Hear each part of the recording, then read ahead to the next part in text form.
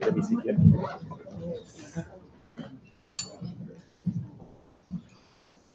Sorry, Chad.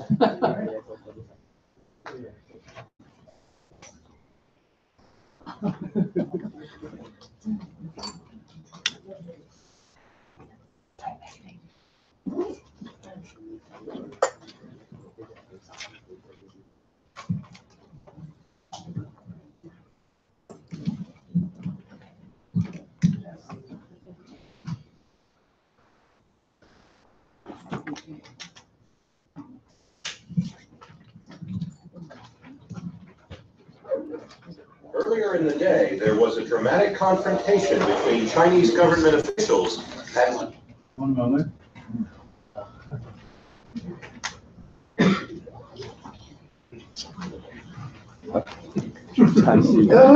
Earlier in the day, there was a dramatic confrontation between Chinese government officials and leaders of the student hunger strike.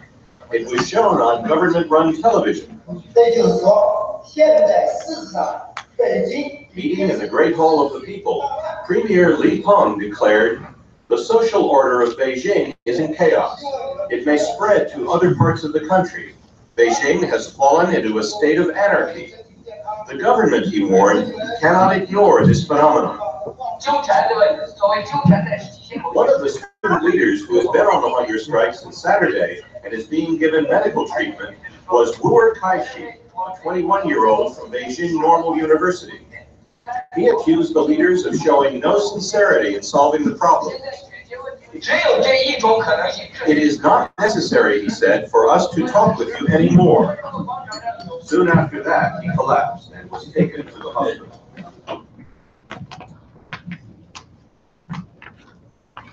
Wanted to live there orderly, but that's impossible.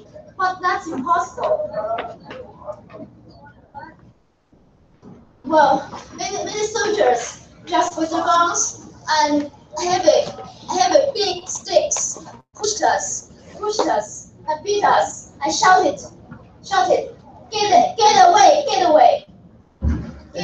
When somebody, my shoes. When the students fell down, they just shouted, get up, go away, they shouted and put their guns and sticks to us. Of course, I'm sure, very sure, many students were killed. It is said 1,000 students. Feel right now, I'm very angry.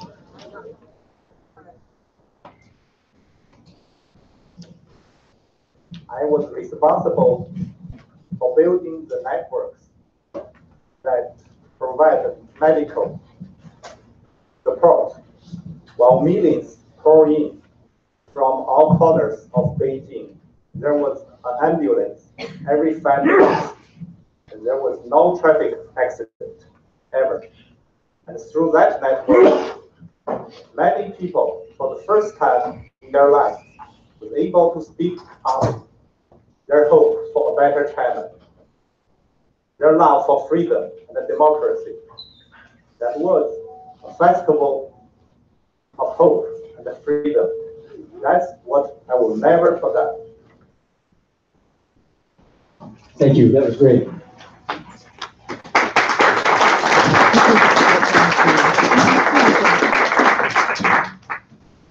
We have the three of them right here together. Isn't that amazing? It's really amazing that there was a 30 years later. So we've tentatively agreed to divide our time into thirds. 1/3 we want to talk about what happened. And then 1/3 we want to talk about the 30-year war that's been going on between Beijing and the survivors all over the world. And 1/3 we want to talk about their vision of what's happening in China today. So we want to spring from what actually happened back then to what has happened and what might happen in the future. Are we all set, guys? We are all set. So, Rose, I'll start with you. Tell us. We just saw your story, but tell us more about what time of day was that? That was early morning. It looks like. Do I have how many minutes? I was going to start a stopwatch, you know? Well, Just a few you're inches. going for 4 or 5 minutes. Please. Okay. It's kind of surreal to see myself 30 years back. Now you all know how old I am. I was 20 back then. And took me that long to grow this hair. It's very saddening to somebody like me to be here talking about it, still worried about, not just about China, but I'm more, instead of worrying about more massacres in China, I'm more worried about the massacres here and my daughter being shot in the school. And my Black musician friends being shot by the police. But let's go back to China back then. You heard what Zhou Fengsuo was saying, that was a festival of freedom. To me, I will always remember Tiananmen Square, as we call it, June 4th, as China's Woodstock being crushed by tanks. China's Woodstock without the mud, but plenty of blood. It was a very romantic movement, full of romances as well. You saw how I was dressed back then. We really treated it like a rock concert, even though very few of us have been to rock concerts. There were so many nameless people who are never photographed or filmed, who died for nothing. Who were jailed for nothing, and the sadness, the irony of it all, it's really hard to describe. And for a nation, we're talking about, the journalists were talking about amnesia, and I hate to remind you guys about the amnesia in the United States, and I don't want to say more about that. We all know what it's about. The truth is so how can I say, so inconvenient for those who are in power in every country, really. And the truth, I was looking at the records of the Holocaust. The Holocaust started in 1933, right? Still, there's so many Holocaust deniers, and there are court cases even in California suing the deniers. And this is happening in the United States. Talking about the amnesia, and I don't know about them. 5 years ago, I procrastinated for 25 years, and finally I broke down in front of my therapist, who diagnosed me for having PTSD, and I had to even Google what it is about. And for myself, I wanted to forget it. I wanted to bury all that memory. It's just too painful to remember. And it pisses me off. Sorry for swearing. It makes me angry that the consensus these days, quoted by many international media outlets, the gratefulness, the gratitude the Chinese should have for the Chinese Communist Party. Talking about, it's quoted too many times that the Chinese Communist Party has lifted millions of people, hundreds of millions of people out of poverty. Hey, it's not them. We don't need to thank the torturers, the thugs who deprived us of that freedom, the basic freedom of making a good living. It's the Chinese people, the people in China and Chinese occupied countries that worked hard to make it happen. And I remember every time when I went back to China as a reporter, I was astounded. I'm talking about like in the far corners near the Three Gorges at the hot pot restaurant. I was by myself, and the woman who was running that food stall asked me all of a sudden what happened in June 4th in Beijing. We're talking about 10 years later when I was there. Because she said she wanted to know. She recognized I was somebody from overseas.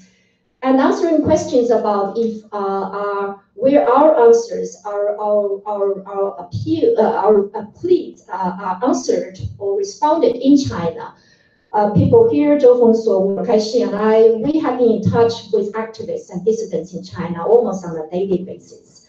And very, very frequently, I'm approached by young Chinese inside China on Twitter. Usually they get over the firewall on Twitter and ask me about it. Sometimes I have to ignore them because I'm too busy and there's too many requests. I get requests from high school students in the States who drove for 6 hours in deep snow to interview me because they want to know the history.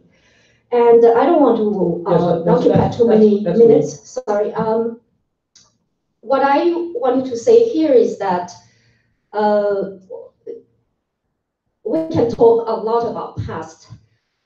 Right now is a very dangerous and exciting time, turning corner, landmark of world history. And thanks to the rise, I say thanks in a very sarcastic way, of course, to the rise of the right-wing politics, white supremacy, and more dictators like that orange turd, I don't want to say his name, I really, really don't want to say that name, is that the grassroots movements around the world are linking up. And we see the brave Hong Kong Democrats and the journalists here, the Tibetan activists here, the Uyghur activists here, and then many Americans and Singaporeans. The fact that this event is sold out is quite a statement, and I was astounded. For us to talk about Tiananmen now means a lot more to Americans. That's why the Americans who really want to know and approach us a lot more now. And another thing is that I'd like to remind the journalists and the world media have been on decline since I took the journalism course in Sydney in 1993. It's been going downhill. I can't remember how many times I've been laid off, and ironically laid off by CNN. It's very visually traumatizing for the international media outlets, including the most notable institutions, the big institutions, to publish a lot of statements and whatever garbage said by those garbage politicians, including our orange turd, and having his photo and those right-wingers, the white supremacists' photos splashed all over the front pages everywhere. And I and many of my American friends or international friends, we made a rule. If there's a headline photo of the orange turd or any of those, I call them the fuglies, the uglies, the F word and uglies, we refuse to share them. So please take note, because the mainstream media rely on social media activists like us to share your stories around. If you keep publishing those fuglies photos around, we refuse to share them, because the current stage is traumatizing enough for everybody, including kids. Kids are getting depressed. We're talking about 10-year-olds getting anxiety. Yeah, so anyway, let me wrap up. So please listen to us, the survivors' tales, and think about what's happening to you and to the United States right now. Thank you. Wu'er Kaixi, tell us about what happened to you back then, and why were you so angry at the Prime Minister? Yes, first let me thank Overseas Press Club for providing this wonderful opportunity to talk to you. Earlier in the lunch panel that I hear, I saw a lot of familiar faces that I saw back in Tiananmen Square, and now I look at the audience, I will still see many familiar faces. Good friends, heroes. I would like to first begin with recognizing someone. Zheng Xuguang, there. He was here, but then maybe probably yes. He just left China about 6 months ago, and then I saw him a couple of days when I just came to New York. And he was a good friend of mine back in Tiananmen Square, and he was listed number 9 on the Chinese government's most wanted list. Tell us about that. Is there really such a thing, a most wanted list? How do you know about that? Well, they made sure that we know it. It's quite overwhelmingly, we clearly broadcasted. I think like on the electronic media, like radio or TV, it's repeated at almost every hour. And then the posters of 21 of us, including here, Zhou Fengsuo, and my ugly face on it, and it's everywhere. I was trying to escape from. So there are 21 people, survivors, that the Chinese government broadcasts their presence and their pictures, trying to harass you, or are they trying to kidnap you? What are they trying to achieve? Arrest. And then Zhou Fengsuo is the first person of the 21 of us to get arrested, sitting right here. And then, so yes, most wanted. One of the greatest honor that in my life, being most wanted by the Chinese government. Number 2, and then even, pretty good ranking. And then I think after Wang Dan got arrested, hey, I bumped into number 1. And 30 years is a long time. And then, well, that earlier video clips kind of demonstrates that. And then every year we come to the June 4th, we repeat that phrases. Time flies. Well, and then I have a facial hair and a big belly to prove that. But it's a long time. We are really worried that 30 years is too long for people to keep remembering, and then remembrance is form of resistance. Even maybe one of the most humble way to resist. But remembering is important, and I want to take this opportunity to express my gratitude to the colleagues in the media who are sitting in a perfect setting and location, overseas press clubs, and then a lot of you helped us to remember, helped the world to remember. This is an uphill battle because one of the most powerful government is fighting really hard to make sure people to forget. So this war is continuing. I remember back in 1989. So many experts here, and they're really not. There's no necessity for me to make a political analogy here. We don't know what's going on, but let me tell you some a personal account. When I was in the movement, one day I was contacted by a journalist who wants to interview me. At that time, a lot of journalists interviewed me, but this pair of journalists, they are very special.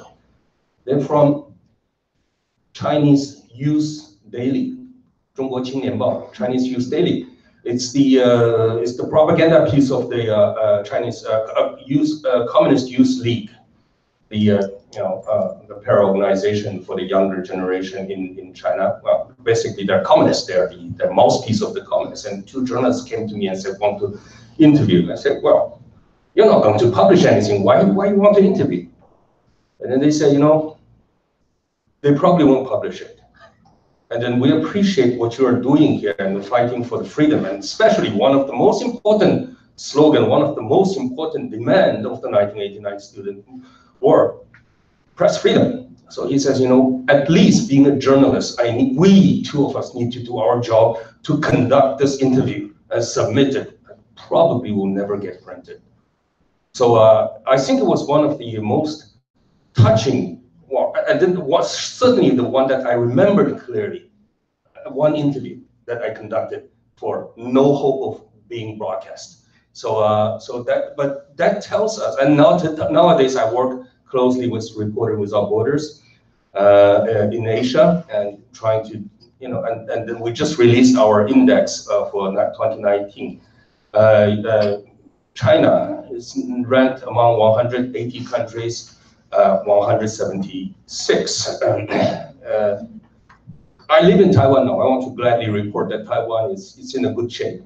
Better. It has always been like a number 1 in Asia. This year we got surpassed by Korea. They're also doing a good job. We ranked 41 and 42. 40 and 41. Sorry, Korea 40 and Taiwan 41. United States 42. So we did a better job than the United States. In Tiananmen, we fought for democracy. And one of the questions I was asked the most is, what do you guys know about democracy? You never lived in democracy. That is true. It caught me there. We never lived in democracy. But how come we fight for democracy? Well, because we have a damn good knowledge about lacking of democracy. that has put ideas in a perspective. And then the word democracy. What would you say was the primary intellectual funnel, or the intellectual responsibility for the burst of desire for democracy? Was it the presence of the Western media? Was it the presence of what was the intellectual spark that sparked all of you? The word democracy is not denied in China.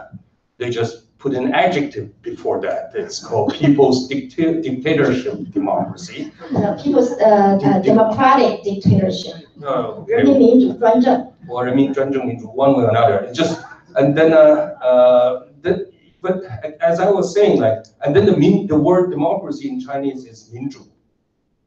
Its transliteration back into English is people rule. People take part in, and then it's not really a hard concept, even for a country that has no democracy whatsoever. But the Communist Party couldn't deny the value of democracy. They just want us to divert the attention of the idea of taking part in. And then in the whole 80s, the country have moved forward under the slogan of the great architect of the new era, Deng Xiaoping, open and reform. The 1989 students the student movement were not aimed to overthrow the government, not even aimed to overthrow the Communist Party ruling. In fact, in the May 4th 70 years anniversary march, which I was the general commander in that one, we decided the slogan of that march includes "Long live Communist Party." You know, it's not like we love the Communist Party so much we want them to long live. It's we want to establish our stance. We are not here to be your enemy. We want to hold yourself accountable for your promises to Chinese people. Open and reform. That's your slogan. Do just that, but not just on economic spectrum, but also we need our rights. We want. I was often quoted by one of the interviews that I gave. I believe it was Associated Press, and says Wu'er Kaixi says he wants Nike shoes and bring his girlfriends to the bar. This is one of the often quoted interview that I've given. Yes, we want that. We also want to take part in of decision-making process. We want much more than just that, and we want political rights to guarantee we can have the access of those things, the material things. And one thing the Chinese people are really afraid of is chaos. I mean, Chinese people went through Cultural Revolution, hysterically afraid of the country sinking into chaos. I use the term hysteric. It means it's a psychiatric term. It basically means it's ill thinking. It's one of but Chinese people are just like that. And then Communist Party have been able to carry through their ruling by saying, if you have democracy, you're gonna lose that. You're gonna lose your stability. In the matter of fact, democracy brings stability. And I live in Taiwan. I can use Taiwan to prove that. Democracy is very noisy, that's for sure. But it's not. It wouldn't bring chaos. Chinese Communist Party bring chaos. Chinese Communist Party bring social unease.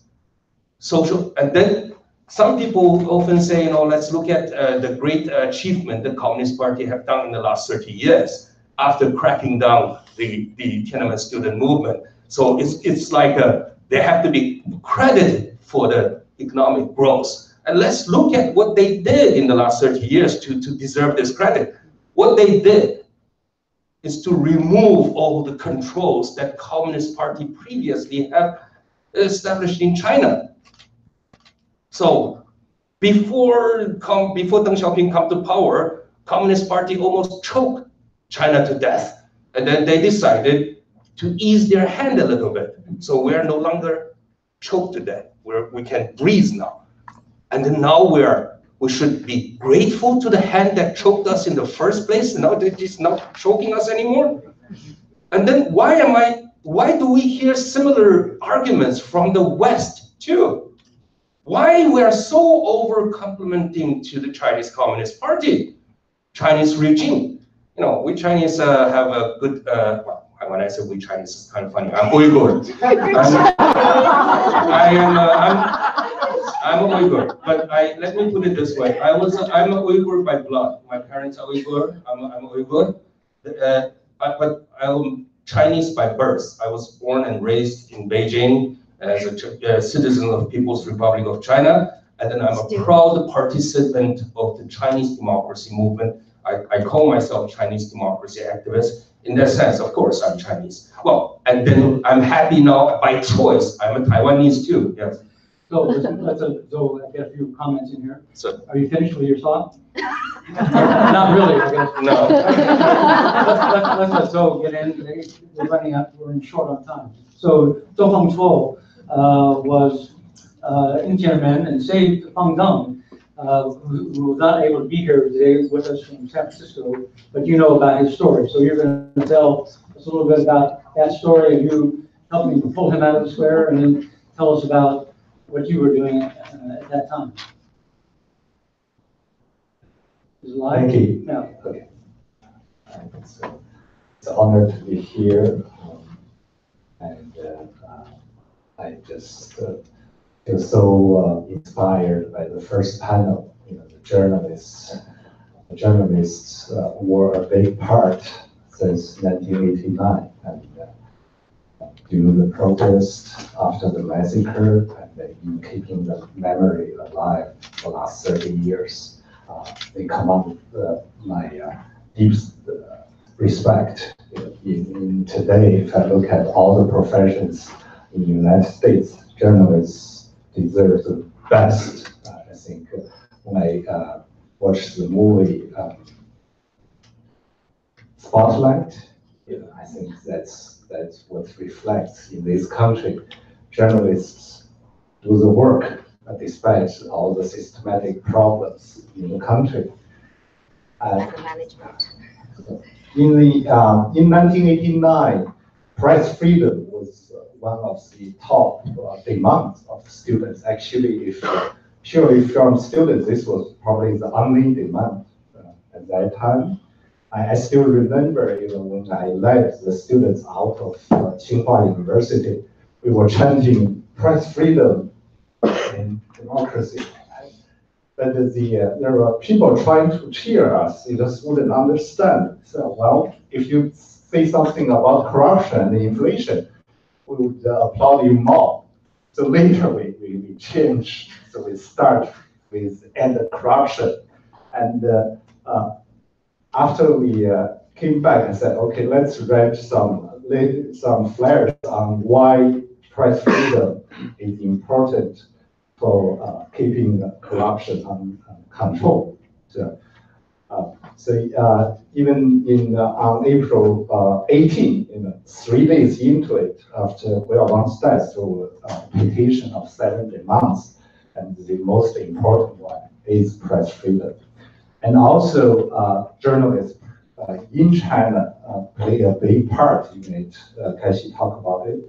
I remember, now looking back, I just realized this year, I was probably the first one to offer flowers to Huiyao at People's Monument the next day, because going out of campus to do it's big deal. And what makes it significant, the next day, my words were printed on the official newspaper. And this year, Chen Xiaoya, who is one of the best historians on this, she found that newspaper. And so that was, to me, that was galvanizing. I realized, I can push for change. There will be people influenced by this. And so this is very important. And even in May, there was a protest, purely, exclusively by the journalists. We were there just to support them. Over 1,000 journalists sent a petition demanding press freedom. And because the students were demanding dialogue, on the 7 petition, the 7 demands petition. The journalists was demanding a dialogue with the party leadership on press freedom at about the same time. So while I was on Tiananmen Square, I was responsible for building this voice of the students' movement.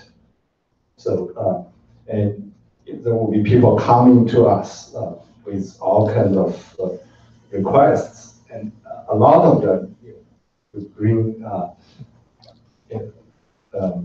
voice clips, they record it, or they would broadcast there. The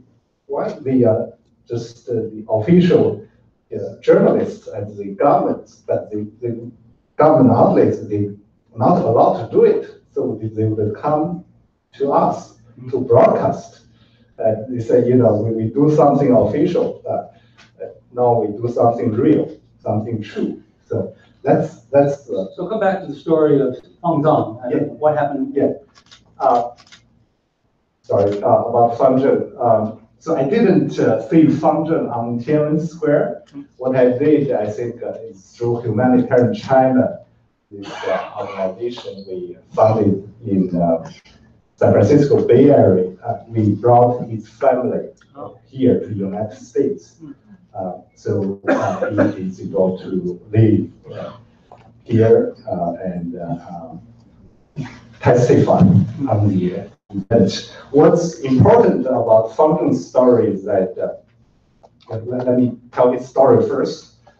So the students were leaving Tiananmen Square. This is after the conquering troops occupied Tiananmen Square. So they already had the control. The students were leaving, going west towards campus on Chang'an Street. And there were probably 3 tanks going out of Tiananmen Square, chasing the students. From behind. And started with the poison gas. So a female student who was with Fang Zheng at that time fainted due to the poison gas. And actually later we knew there's another female student died of poison gas, not of tank attack, poison gas. So she was fainting, and Fang Zheng was carrying her. And he saw the tank coming. He pushed her out of dangerous way, and he was crushed. He lost both of his legs. And this was pictured by French journalists, and so we still have the picture today. And after the students survived, the girl who survived never saw him again. She actually denied being there. And for everyone who survived the tank attack with injury, they were required to cooperate, to lie about the tank attack. So if you mention tank, you will not pass this test, this requirement. And Fang Zheng, from what we know, is probably the only one who stayed to the truth. He said, I was crushed by tank. There's no other way. It's also worth mentioning just one sentence. He's an athletic student. Yes. Right. So, the fact that we couldn't be here today, there's a very deep story, a very sad background there.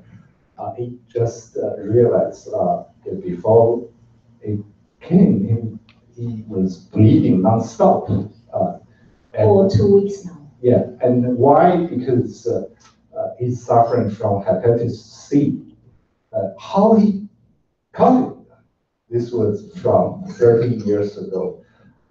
The blood infusion. The contaminated blood transfusion, and he told us most of those who were wounded got hepatitis C that way. In fact, 2 weeks ago, Zhang Jian, who was 18 back then and 48, died suddenly.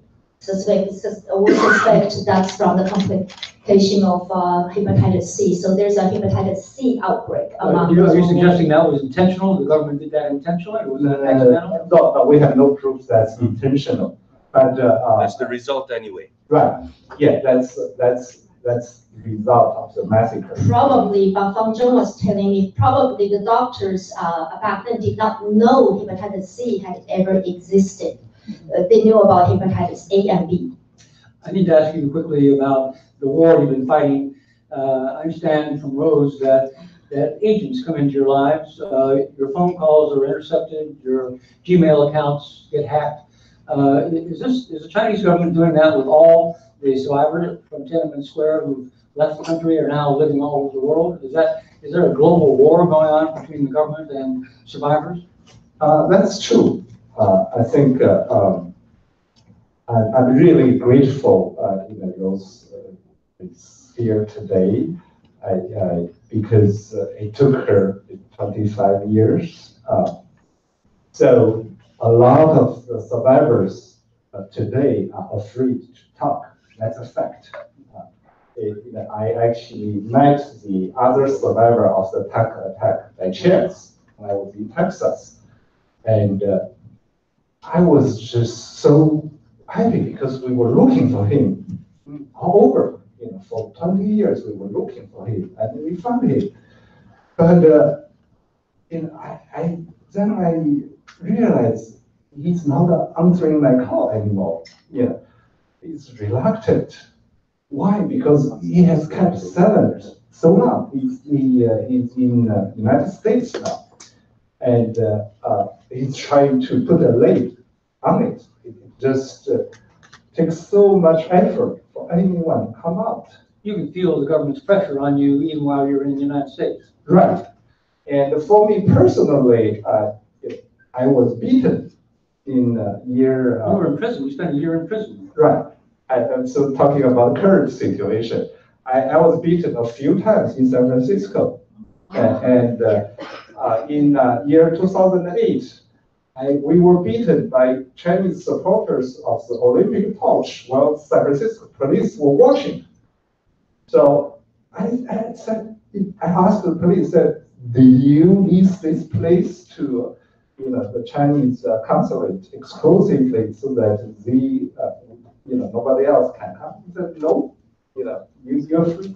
Said, we are here, you can't beat us, you have to protect. The police just shrugged. So, and even worse, the next day, I called everyone I knew. At that time, I probably didn't know many journalists. I called Wall Street Journal, New York Times. Nobody wanted to report this. And one of my friends, who was 60 years old, was beaten on the head, was bleeding. It could be fatal. And this was in San Francisco. So about a handful of us were protesting at the wrong spot. We were flooded, we were surrounded by supporters. So there were over 100,000 of supporters of Chinese government in San Francisco, in that narrow space. And they were chanting, they were having, it was, in a way, it's like a cultural revolution or something else. But these people, they are professional students. These are professional, not students, churchgoers, engineers, high paying. But they were like wolves. When I look at their eyes, when they were beating us, they were driven by pure hatred. And there's such a hatred and a despair in their eyes. It's so shocking. You represent evil. You're evil. Right. That's when I realized. I said, this is evil. I wouldn't stand back. I said, I don't hate you, but you are my brothers and sisters. So that's the situation we are facing now, today in the United States as the survivors. That's why journalists are so important, because our voice always been so. We have time for a couple of questions, so go to that microphone stand there, if you would.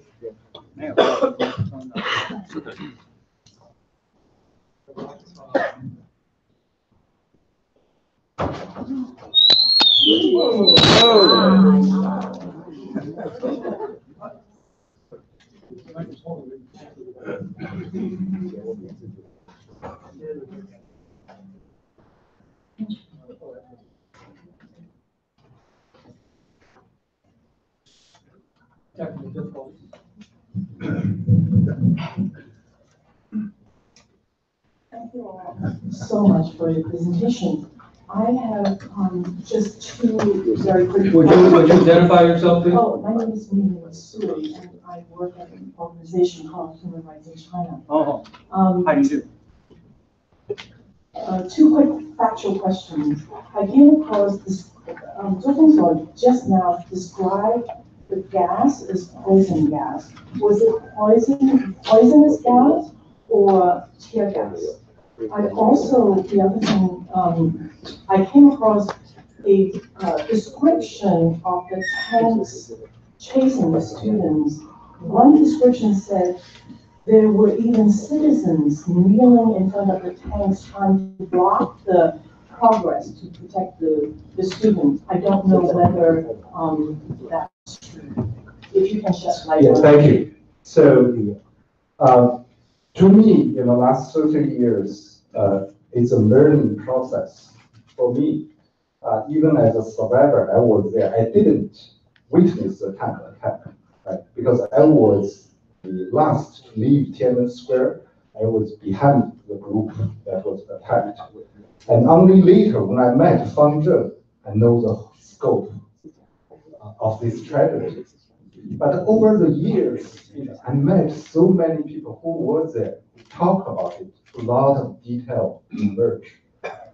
So first, it's definitely poisonous gas. It's not tear gas. It tastes, it looks, it feels completely different. And later, a lot of people suffer from lung problems. Who was it? This was definitely poisonous gas. It's not tear gas. Because I smelled tear gas the day before, in the evening of June 3rd.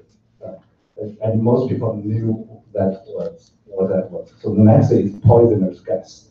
Another detail emerged that, so before the tank reached this group, they were going full speed from the square on Tiananmen Street. There were groups before that. We never know what happened to these people who were there. So I met a Tsinghua student. For years he has been blaming himself for causing the tank attack. And his idea was that, so he was almost with me, but then he took a shortcut. So he went back on Tiananmen Street before the big group. And there he saw two people wounded on the street. So one is Wang Nan. And the soldiers wouldn't allow the medical staff to reach them. So he was so angry, he just burst out, fascist, whatever, and people began to gather. So this was closer to the Tiananmen Square where the troops had occupied. And so as they were gathering, the tanks just came out, but so he ran, and he didn't know what happened to the other, and because there were people sitting on the street, so that's probably, yeah. May I add, most of the killings occurred for miles long along this Chang'an-Jie. Ironically, the name of Chang'an-Jie is Avenue of Eternal Peace. And this mini massacre, we call it Liu Bukou massacre, 11 people died. One got poisoned to death, the other 10, perhaps more, were crushed to death. Yeah, so the student who I know her name, Gong Qifang, she's from Beijing Business College at that time. Yeah. So, and the Fang Zheng's story is important also because he survived, and he is a living proof that people's spirit will not be crushed by Tang. It's such an inspiration for everyone who meet him. So this is what we are looking at. You know, it's a tragedy. And the last question from our Tibetan representative. My name is Tendo. I'm from Tibet Action Institute, and I'm also a student at Columbia University. One of my classmates is a member of the CCP, and he said to me when he was a little buzzed at the party one time, he said, you know, there's no doubt that China will become a democracy eventually. Don't worry about that. And I said, look, how much? He said, like, we just need time. I said, how much time do you need? He said, just 100 years. You know, there's this theory, like, I mean, the observation made by many people who watch revolutions happen all over the world, that, like, if you look at the history of revolutions, there's this pattern where every 20, 30 years, in the same spot where a revolution may have failed previously, revolutions have a way of, like, regenerating their energies every 20, 30 years when you have a new generation of people come up, you know. And you see the same pattern in Tibet, 1987, 2008. You see the same thing in Burma, 1988, 2007, in Xinjiang, in Egypt, many places you see the same thing happening. It's not a rule or a law, but there's this pattern, right? So if you look at China in your personal observation these days, when you interact with Chinese who are in their 20s now, what kind of feeling do you get? Do you see any kind of energy coming up, or is it just all this energy still being suppressed by distractions of social media or whatnot? No. I think the situation now is pretty. There's no chance for being optimistic now. The younger generation today, they grow under the shadow of the firewall, the so-called Great Firewall. So, you know, every word they talk, you know, the way they behave, in a way they are all programmed to do. For example, you know, the response to your question on Tiananmen, you know, they wouldn't pass a Turing test. Let's just say that. That's true. If you think about it, I dare to differ. I really dare to dispute this. No, let me finish.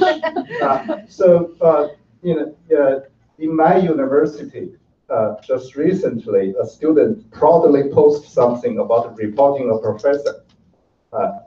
And you know, this kind of reporting probably happened before, but now it's so widely accepted that, you know, the student is talking about it in public, and you know, it's something that's he's proud of. That's the situation now. And you know, talking to some, I think earlier panel people mentioned about Xi Jinping being a surprise. To me, it's not a surprise at all. You know, if you allow such a regime to exist, that's the path it's going. Xi Jinping just accelerated in you know, he gathered speed, but the direction was set 30 years ago. Rose, final word, and Wu'er Kaixi, just final quick summary. What is your vision of the future of Chinese society?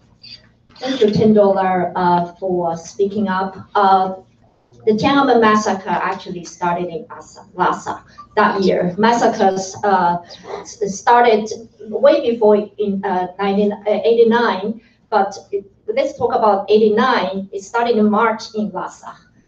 The crackdown on the brave Tibetan protesters. I am a born optimist. We've lived through the darkest times in the Cultural Revolution. We grew up in the Cultural Revolution. That was darker then, and now it's a repeat of the Cultural Revolution. As I said before, this is a very dangerous and exciting time around the world. And now more people who did not care or did not know much about China now are asking us about Tiananmen because they realize Tiananmen massacre could happen anytime, anywhere. They feel more Americans and more Europeans feel more related. And speaking of the young Chinese students, I get approached by Chinese students all the time. Like I'm hosting a concert tomorrow, we will be there. I invited some Chinese students who are studying in New York.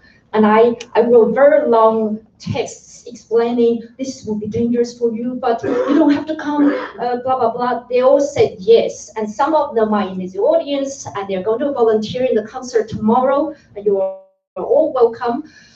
They all want to know the truth. The thing is, let's not overestimate the power of the Chinese Communist Party. They're incredibly afraid of people power. They're afraid of us. That's why they're trying to erase us forever.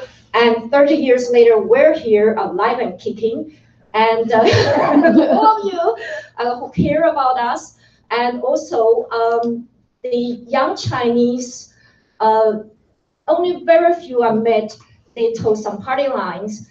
But all the Chinese I met over the years in my trips when I was able to go back, their biggest desire is to send their kids, their family members out of China. And they will say, oh, forget about me, I'm finished, and China is finished, and my desire is for my children to grow up in the West. How sad is that? 1.4 billion people trying to get out of our country, including the top CCP leaders, including the grassroots Chinese officials. Kaixi. Please give me 1 minute. Yeah, this panel is labeled as, I'm going to be on the next panel to answer more questions, but then this panel is labeled as survivors, so 3 of us are survivors. Think about it, the term, it's a very accurate term because I have been living with the survivor's guilt for the last 30 years, and then I'm pretty sure I will live through my life carrying that guilt.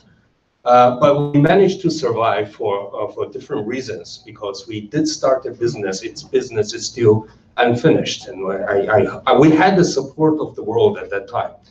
We still expect that. And then also, in a personal note, I managed to survive because of people like Li Zhuoyan, Martin Lee here. I think it's very important to recognize Hong Kong people's support back in 1989. And then earlier, I mentioned my friend Zheng Xuguang, right here. This is the Tiananmen student leader back in, and a good friend of mine in the square. And then he lived in China in the last 30 years, just managed to come out. And then I'm trying to urge him to stay, don't go back. You deserve to breathe more free air. And then Zheng Xuguang, ladies and gentlemen. He's also on the list, number 9 in the world. And then one last word, sorry, just not. If we do not stop the creeping of the Chinese Communist Party, the whole world will facing a problem of surviving. Thank you. Thank you. Thank you very much. Thank you. So, thank you. Very